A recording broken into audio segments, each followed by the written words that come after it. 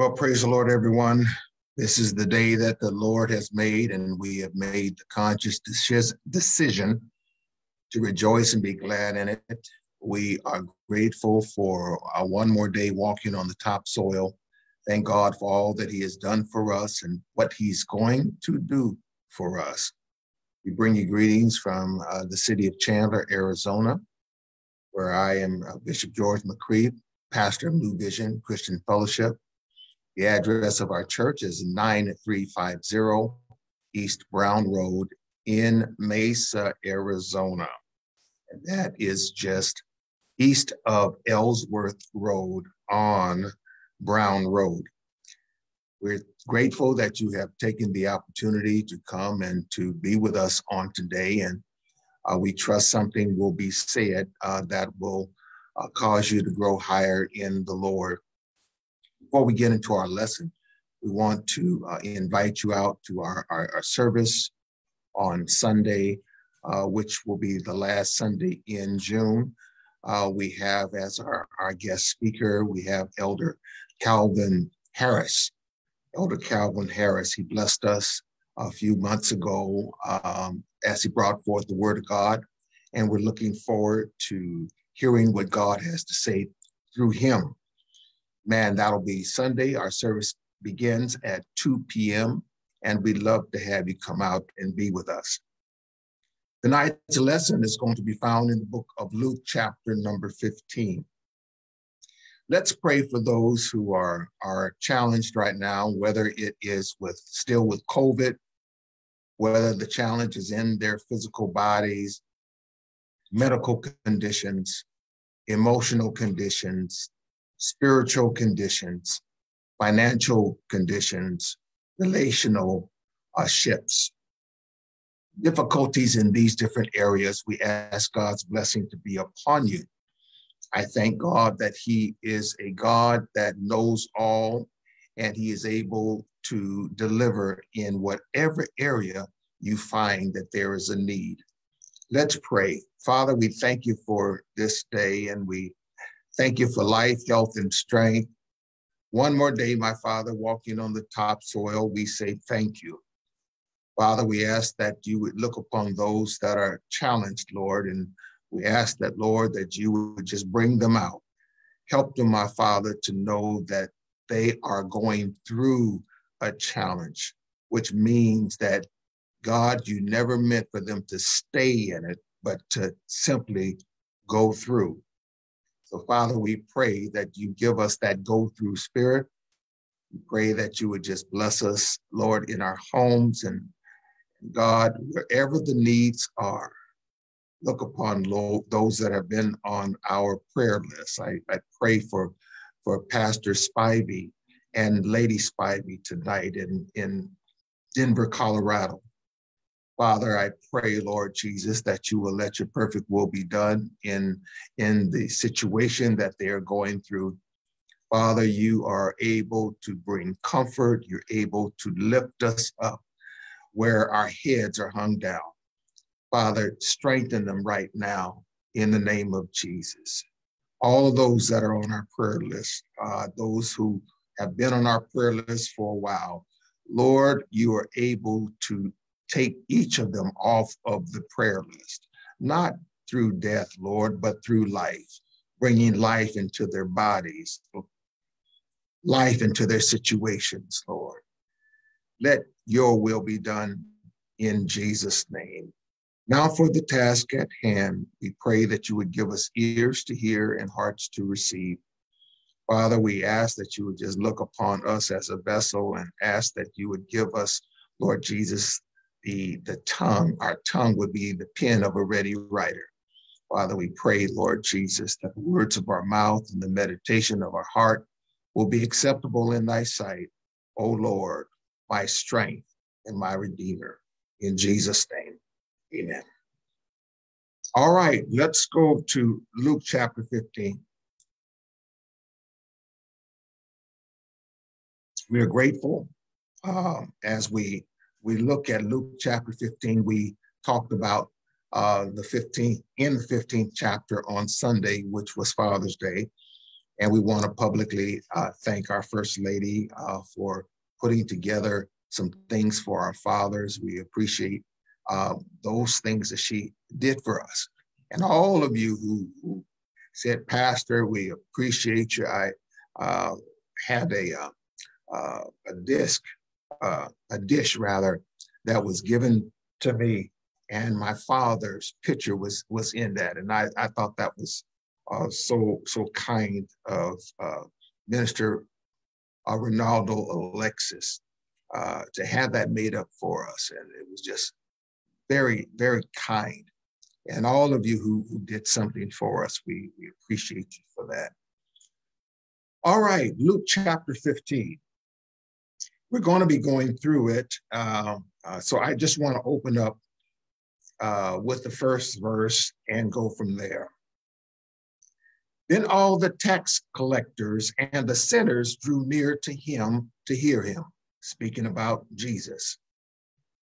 And the Pharisees and the scribes complained, saying, "This man receives sinners and eats with them."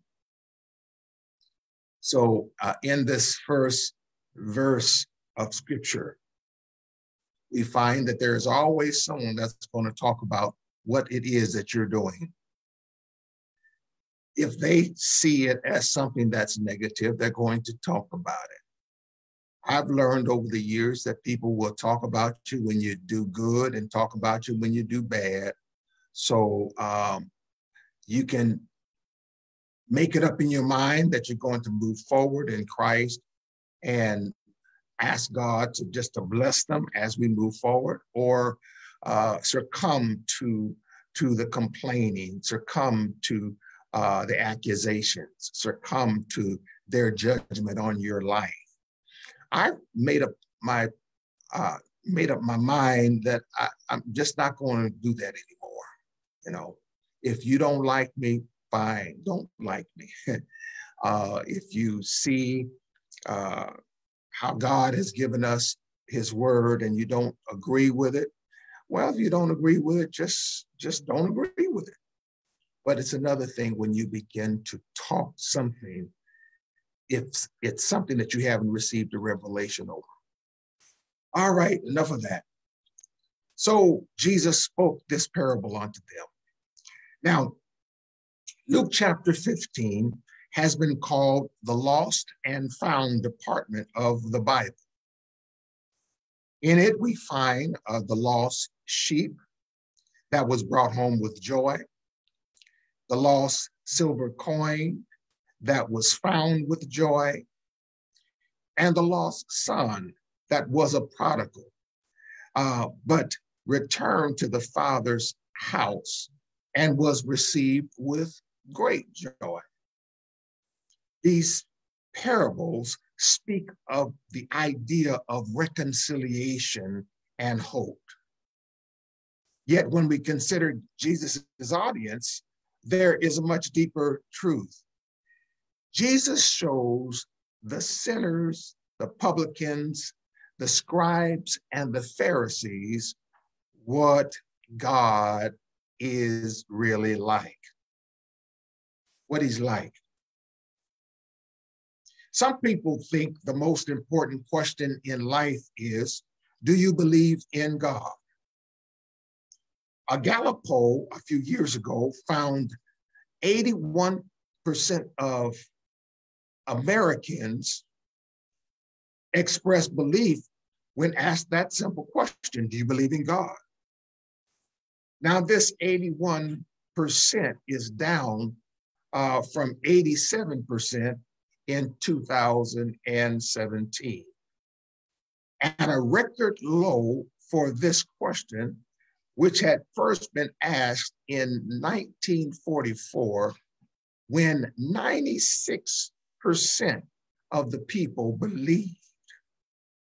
It reached its highest, which was 98% in the 1950s and 1960s. So we see that the belief system of we as Americans have plummeted. The question is, do you believe in God. But a more important question is, what kind of God do you believe in? You can believe in God, but if you have a false concept of God, you are no better off than an atheist. You see, everyone in Jesus's audience had their own idea of what God was like. Today, we have the Muslims, the Hindu, the atheists, the New Agers, and the like, who have their own ideas of what God is like. So then, when Jesus comes, Jesus came to the earth to show us exactly what God is like.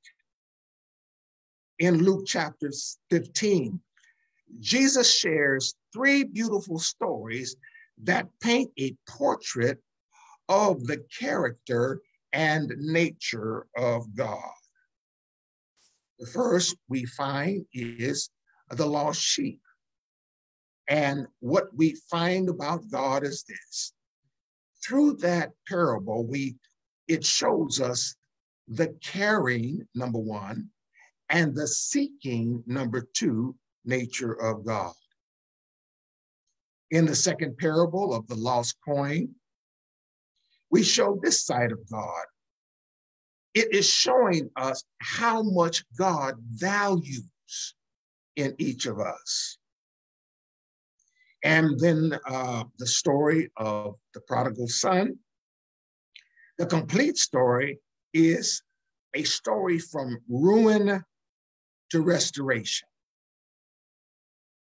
Now, when we talk about the prodigal, the word prodigal means extravagant, reckless, or without limits.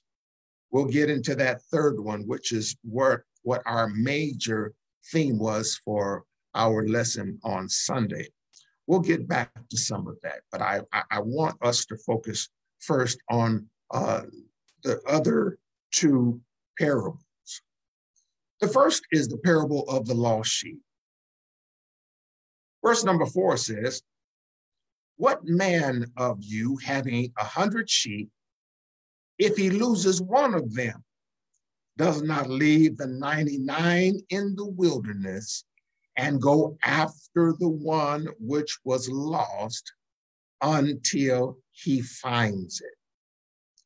And when he has found it, he lays it on his shoulders, rejoicing. And when he comes home, he calls together his friends and neighbors, saying to them, 'Rejoice with me, for I have found the sheep which was lost.' I say to you that likewise, there will be more joy in heaven over the one sinner who repents than over the 99 just persons who need no repentance." I want you to see the nature of the shepherd leaving the 99 and going after the one. One of I don't want to say my favorite movies, but it's up in the probably the top 10 movies. I like Star Trek, and when they did the one that was called The Wrath of Khan, there was a phrase that was said, and the phrase was, "The need of the one outweighed the needs of the many." The needs of the many is how it started. The needs of the many outweigh the needs of the few or the one. But by the end of the story, we found out by the sacrifices that were made, it is now said that the needs of the one outweighed the needs of the many. And that was in one of the next stories or movies that came out about Star Trek. But it's clear The needs of the one in this passage outweigh the needs of the many. You and I serve a God that will go and seek to find that one which is lost. The shepherd never gives up on finding the lost sheep. Scripture goes on to say, when he was found, he rejoiced. When he was found, the shepherd does not beat him down. The shepherd does not talk about him and say, why did you get yourself lost? He doesn't tell him what he should have done. But when he finds him, he lays him on his shoulder, and the scripture says, rejoicing. And this is the picture of the God that we serve. Now, you can see the picture of God, the God of wrath. You can see the picture of God as the God of judgment, the God that'll send you to hell. But what I see in these passages is a God that is caring, a God that is loving, a God that has compassion. 1 Peter 5:7 says, casting all your care upon him, for he cares for you. So what we can learn from that is that when we're lost, and not just physically lost or even spiritually lost, when we're in a place where we have no understanding, or where we're lost about a particular situation, we're lost about a health condition, we're lost about your job and getting a job, those particular things. When you are lost, Christ is right there. And he can take you up in his arms and place you on his shoulder. Why? Because he cares for you. Casting all your cares upon him, he cares for you. Then he rejoices and encourages his family and friends, neighbors also, to rejoice. Parable number 2, the parable of the lost coin, beginning at verse number 8. Or what woman, having 10 silver coins, if she loses one coin, does not light a lamp, sweep the house, and search carefully until she finds it? And when she has found it, she calls her friends and neighbors together, saying, rejoice with me, for I have found the piece which I lost. Likewise, I say unto you, there is joy in the presence of the angels over one sinner who repents. Thank God. So this parable points to the fact that you are valuable. You're like the silver coin. And when we were away, we were lost.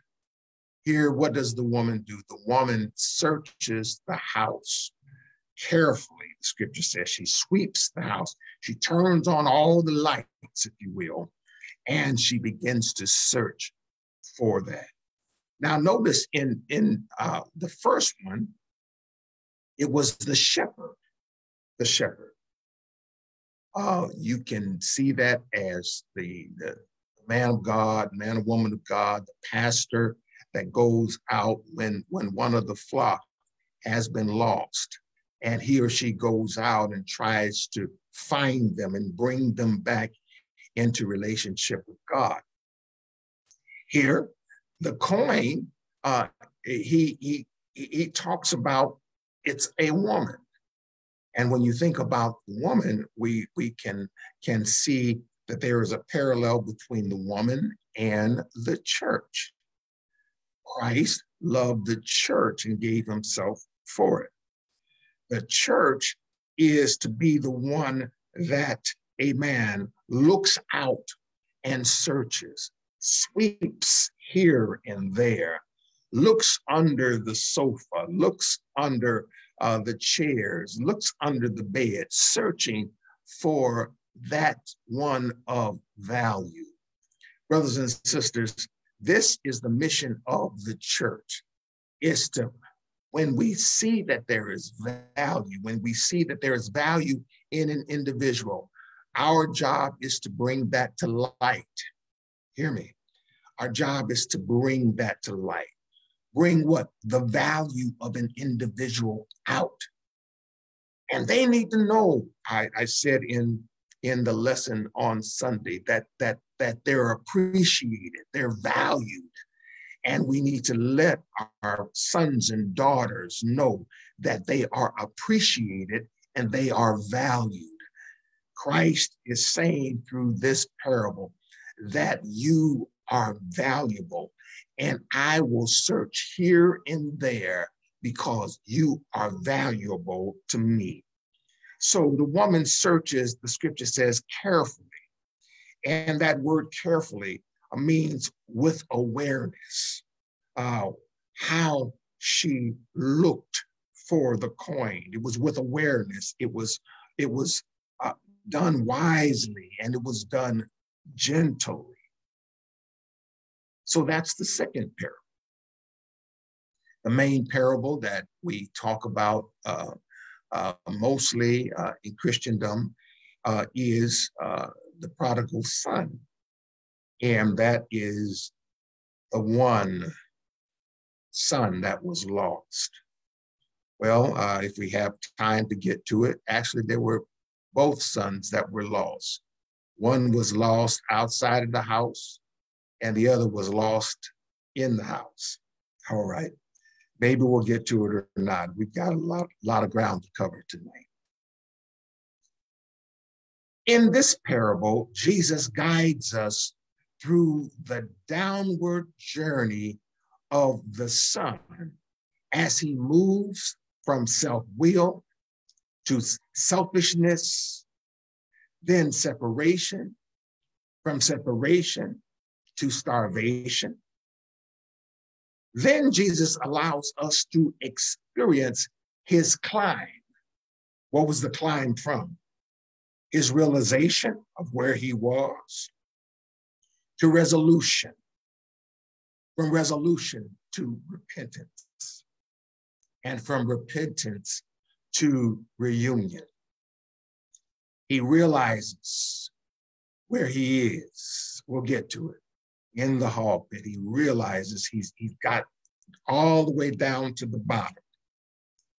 Then resolution, he resolves within himself what he had. He understands, my father has food, much food, and I'm here starving.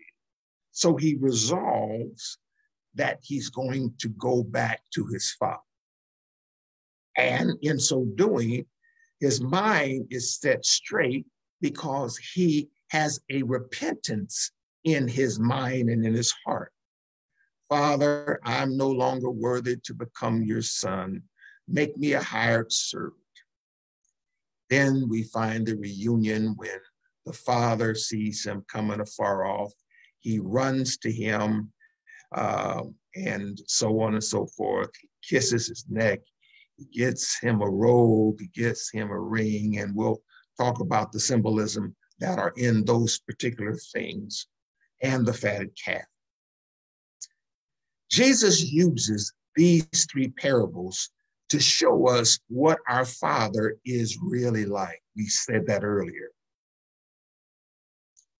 In this third parable, the text begins with a certain man blessed with two sons.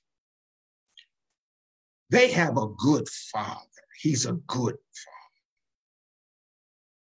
This story speaks more of the father's relationship with his son than anything else. Notice the honesty and openness of their relationship. You can hear it in their communication. Each member of the family knows that they are appreciated and valued. One of the things that you don't find out in this parable is that there was fightings going on between the father and the sons. You don't see that in scripture. They had a positive relationship. But all of us at some point in time are challenged one way or another. Amen. What is drawing us is the world. What is drawing us are the sensual things of this world, the carnality of this world. It's important for us that we continue to let our children know, I said this on Sunday, that they are appreciated and valued. I said that then, and I said it a couple of minutes ago, and I need to drive that point home today. Whether your children are toddlers, or they're preteens or teenagers, or if they're 40 years old, they need to know from you that they are valued. And one thing I love about the Lord is I see through the things that he does is that he values us. Amen. When others, what does a song say? When others all around me saw the worst in me, he saw the best in me. That's the God that we serve, who sees the best in you. So regardless of what has happened in your life or what you're going through today, understand that God values you and he sees the best in you. He sees the finished product. He sees how great you are. He sees the greatness in you. Yes, we each have weaknesses, but his focus is not on the weaknesses, but the greatness. And I remember reading the story of David and Abigail. And when I read about Abigail, Abigail saw the best in David, and understand that in our relationships on the human level, we need to start seeing the best in people. We quickly point out the negatives. We point out their weaknesses. We point out their troublesome areas in their lives. Amen. We bring that to light. What we need to bring to light is their greatness. Now, as I am teaching this, understand that I'm also receiving this. God is telling me as a pastor that I need to speak life. I need to not to think about the negative things that people do, but I need to focus in on the greatness that is within them. My son and my daughters, my grandsons and my granddaughter, Papa loves you, and he wants to see the best. I see the best in you. And though there are other things that are going on in each of your lives, I want the best for you. I want you to do better than me. Amen. That's my prayer, my desire. Relationship building can be challenging, but we must never underestimate the value of a good relationship. See, if you got a good relationship, you can go through just about anything. You can go through hell and high waters. But if you've got a good relationship, a solid relationship, there's somebody in it with you, and you together can weather any storm in this life. The good father in the text had two loving, supportive, and caring sons. Again, we are not told what caused the young son to want to leave home, but we can speculate. We want to get out on our own. That's our desire, to get out on our own. Our desire is to see the world. Our desire is to move from where I am to a place that I've never been before. Okay. That's good. That's good to want to broaden your horizon, broaden your perspectives. That's always good.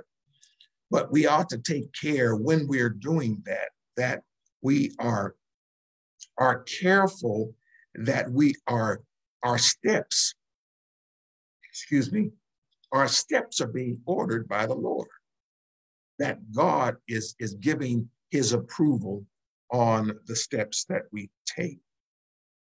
The younger son was confident that he was free to talk to his father about anything.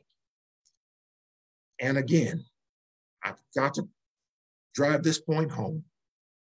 As parents, do our children have the confidence in us to talk to us about anything? Or have we put up a wall that I'm the parent, you're the child, we're not friends? Well, I understand that. You are a parent, and there are some things that perhaps we're not on the same level on. But by the same token, we cannot build up walls with our children through how we talk to them. We can't cause them to be afraid of us. Man, my daughters told me one time, well, I guess I'm the parent that has to be the firm one in her relationship with her child. Well, there is also a middle ground. There's a balance. That's the word I'm looking for. There is a balance. Amen. We don't want to become harsh in what we do. As a matter of fact, the scripture tells us, fathers, and in this case, parents, provoke not your children to anger. He says, don't exasperate your children. He says, because if you do that, they'll get to the point where they won't accept what you have to say, or they will not come to you when it's something that is very, very important. I want those of you who God has given us to be the under shepherd of. I want you to be able to come to me and talk to me about anything, or should I say, talk to me about everything. Not that you have to do that, not that you need my approval on any decisions that you make, but I'm saying that we ought to have a relationship where you can come and talk to me about different things. And I trust that we will not be a father or a pastor that is judgmental. Amen. Yes, there may be some correction that needs to be made, but it's all done in love. We don't, the Bible says we speak the truth in love. There is a way how to do what it is that you do. And this father knew how to handle his younger son because he had been with his son all of his son's life, both of them, and he knew how to deal with them. But it's interesting how he looks at his sons and he does not condemn the decision that he's going to make, but he supports not the bad decision per se, but he supports his son. And that's where the difference has to be made between the situation or the circumstance and the person. Man, that's where we must draw the line. We have to recognize that we can support the individual without supporting the sin or supporting the bad decision. You can support that individual. What God knows, what God does, what does Jesus do? What Jesus does, excuse me, lets us know about the Father. The parable lets us know about this Father. And we touched on this on Sunday. The Father was available. First is availability. The second is generosity. The third is influential. The fourth is forgiving. And the fifth is compassionate. So these characteristics, or these are the nature of this Father. And it ought to be the nature of all of us who claim to be sons and daughters of God. All of us, if God has entrusted anybody in your life, then this is the attributes that you must possess: availability, generosity, influential, forgiving, and compassion.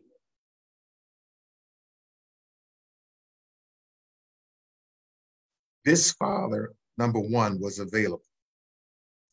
Beginning at verse number 11. And he said, a certain man had two sons, and the younger of them said to his father, Father, give me the portion of goods that falleth to me. This father and son had such a beautiful relationship that the son felt comfortable meeting with his father on this sensitive subject. Sensitive subjects. Please note that. If our children cannot come to us with a sensitive subject, if they cannot unburden themselves, if they cannot share their feelings, sometimes the feelings that come from our sons and daughters may be what you would call raw. They're unfiltered.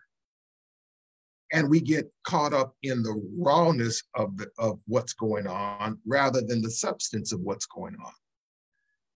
They must feel that they can come to us and that they can share anything.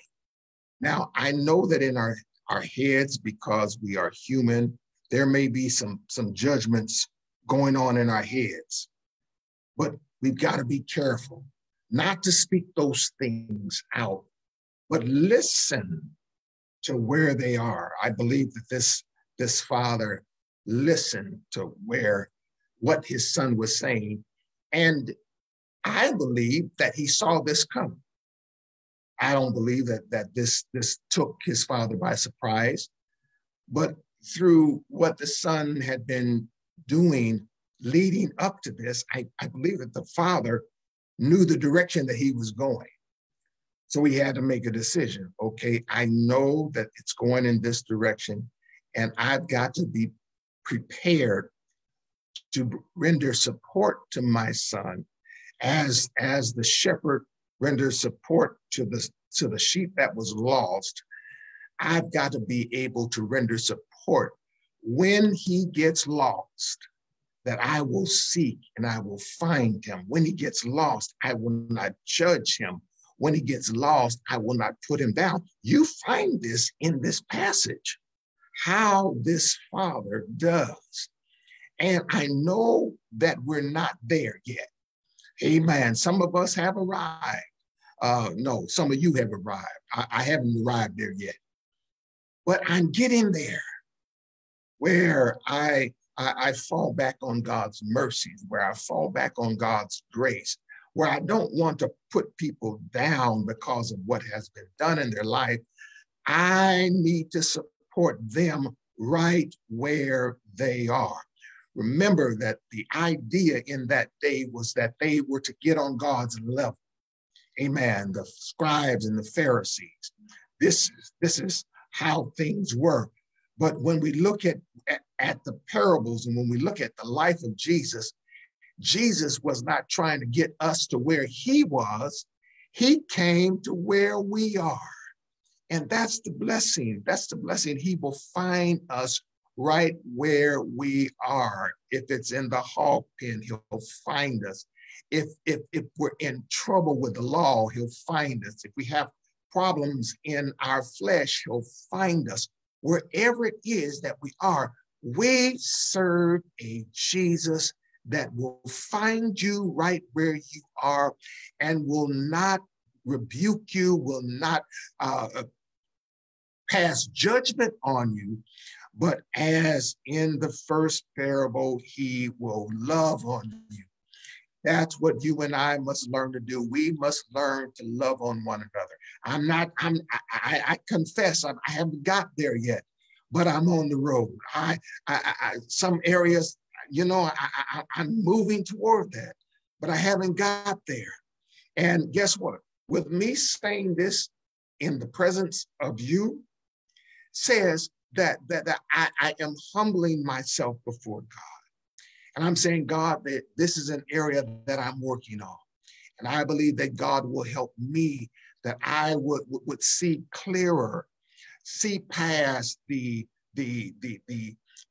surface, see past what is going on in front, and look down into the heart. Man looketh on the outward appearance, but God looketh at the heart. And so we must ask God that we would focus in on the inner portion of that individual. This father saw what was going on with his son, and it sounds to me like even before the son opened his mouth and say what he desired, his father already knew what it was going to happen. Bible speaks about God in the book of Isaiah, probably around the 46th verse, when he says that God declares the end from the beginning. In other words, our Father knows the end first. In other words, the Father knew that his son was going to return. That's why he was looking out for him every day. He knew that he was going to return. We've got to have that type of faith, knowing that our sons, our daughters, our brothers and sisters in Christ. That's why it's important to you as a child of God. In parable number 2, that the woman, which is a type of the church, goes out and seeks out for that which is valuable. New Vision Christian Fellowship. There are people that have been a part of our church, and we have not seen the value in them, and we have not gone out to them. If you're watching, we love you.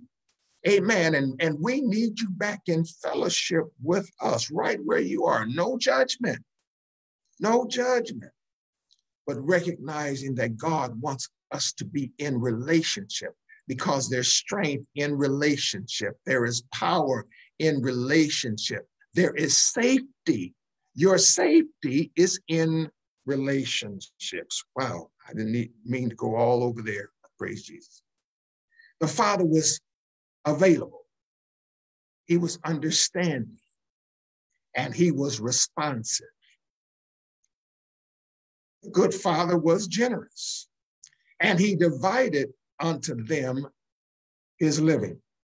Again, he didn't divide unto him, the younger son.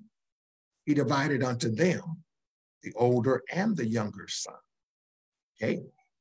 This young man was going to get, wanting to get all that he was going to give when his father died. His father does as some do nowadays. We've seen that there are a number of churches where we found that the pastor passed on the baton to his son or daughter, or her son or her daughter. The pastor passed it on while they were yet living, so that there would be no issues about the church. You knew his will because he did it while they were yet living. So everybody understood that this was to be the case, this father did that. He gave to them what they were going to receive. All right. The father is generous and liberal without being controlling. I know the father probably would have desired better choices made by his son, but he sees that his son has made up his mind. His son may not have learned all the lessons he needed, but the father sees some growth in him. That's what we're talking about, the value. That's what we're talking about, looking at the inner person, that there are things that the individual possesses that's not surface, not knowing. The Bible says that we ought to know them that labor among us. One of the shortcomings that I am as a pastor is really knowing each of you to the place where I know where you fit best. And I'm sorry for that. Understand that it's my job to look inside of what you are and what you have and what your needs are. This father knew that. His son may not have learned all the lessons he needed to, but the father saw growth. This is a new concept that God, well, no, it's not a new concept. But let me say this. God, who has all power and authority, allows us free will. God has given man free will from Adam, and from Adam all the way up to 2023 and beyond. God gives us free will. He can make you do something, okay? He can bend your will to his will. But what he does, is the Bible tells us, with loving kindness have I drawn you. How God deals with this is through his love, his tender mercies that are renewed each day, the grace, the unmerited favor that he gives us. And through this, we become agents where we want to serve him because he's just that good. Amen. That's a good message in itself. He's just that good. You have the freedom to make choices. After a few days, the son took his journey into a far country. There, he wasted everything that he had. He spent all of his money. And let me tell you something. When you have money, when you have substance, you'll always have quote unquote friends. They're not really friends, but that's why I put a quotation there, because they like being around you because you pick up the tab. Oh yeah, they like being around you, amen, when you are the one that's always giving. Yeah. I said this on Sunday, there are twins in this passage. Now, I'm not talking about the older and the younger son, but the twin brothers in this are want and waste. He who wastes will soon come to want. The young man wasted his living, wasted the monies that he had. And when you waste your money, when you become down and out, then you are in want. Yet the father was generous, knowing what his son may do and the bad choices that he may make. Good father was influential. Fathers are always influential. Good fathers will have a positive influence on their children. Even though the younger son was away from home, the father's training and influence is still, to a certain extent, guiding him. When he became so hungry that he would eat the corn on the cob that was in the pig slop, he would not. The boy somehow held on to his father's teaching. We used to sing a song every Sunday as we gathered together for Sunday school. And the song said, "What you are speaks so loud that the world can't hear what you say. They're looking at your walk, not listening to your talk. They're judging from your actions every day. Now don't believe that you'll deceive by claiming what you've never known. They'll accept what they see and know what you be. They're judging from your life alone."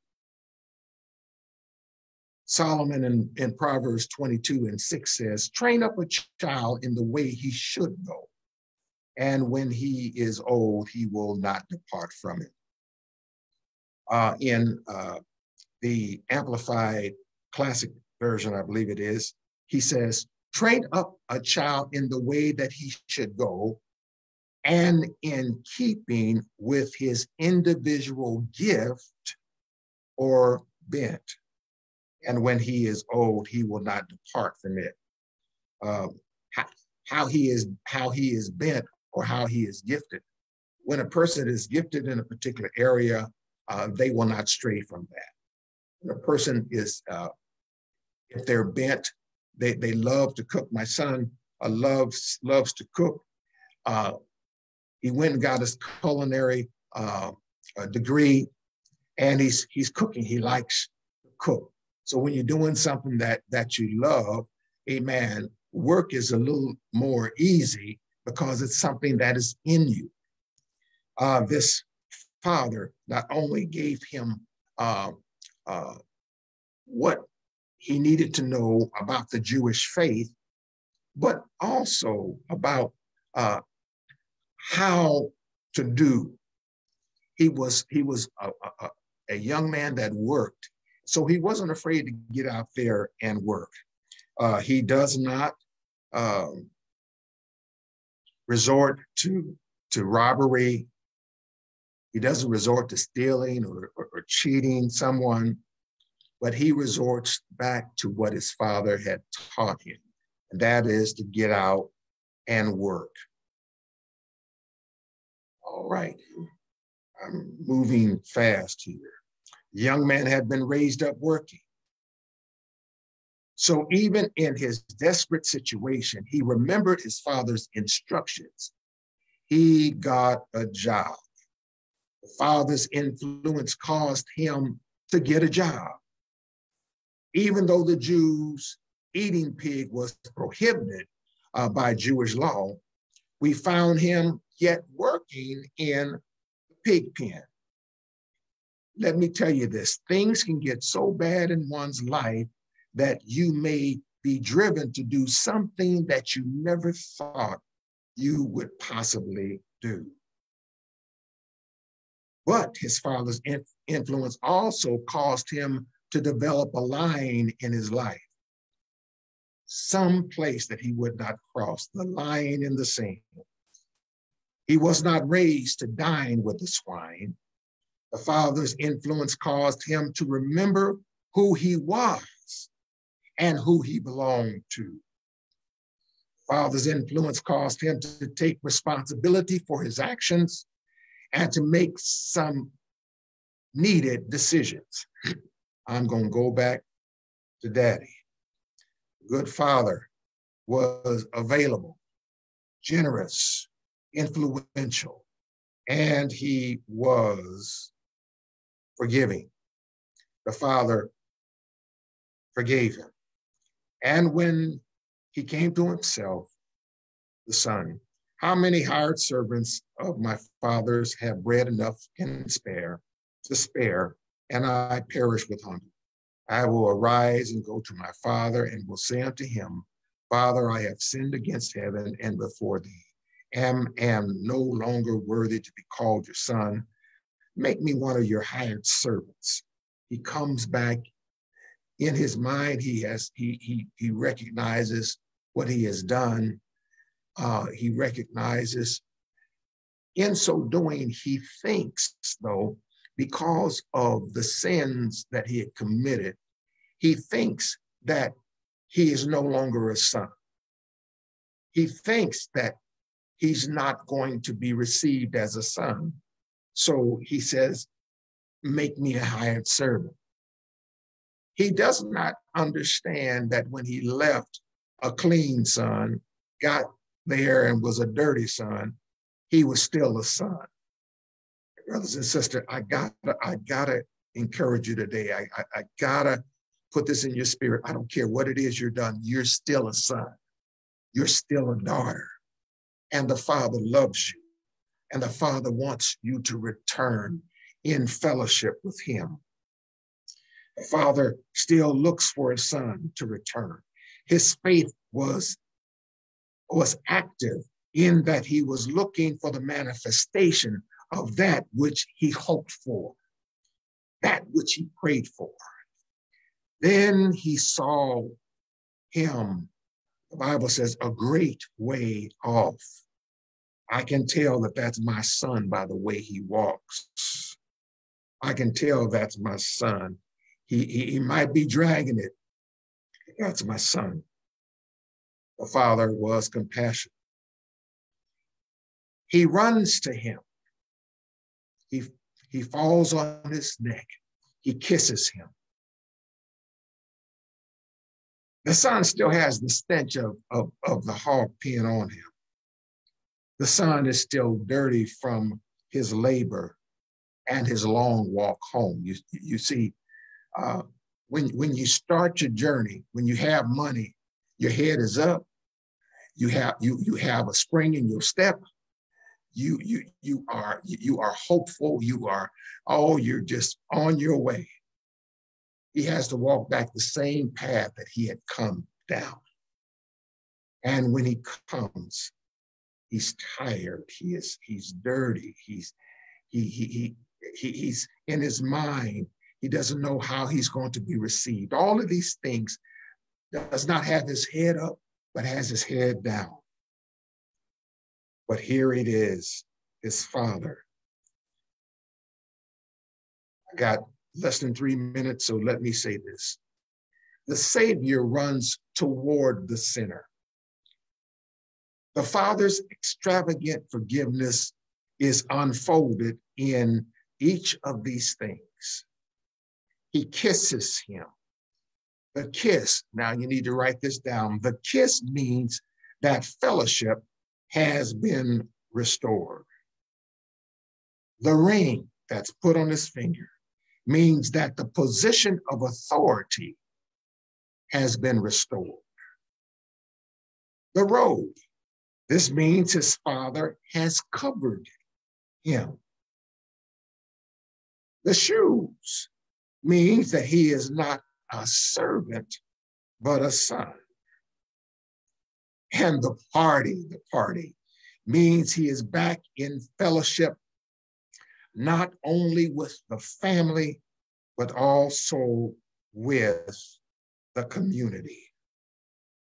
He experiences the full measure of the Father's mercy and the Father's grace.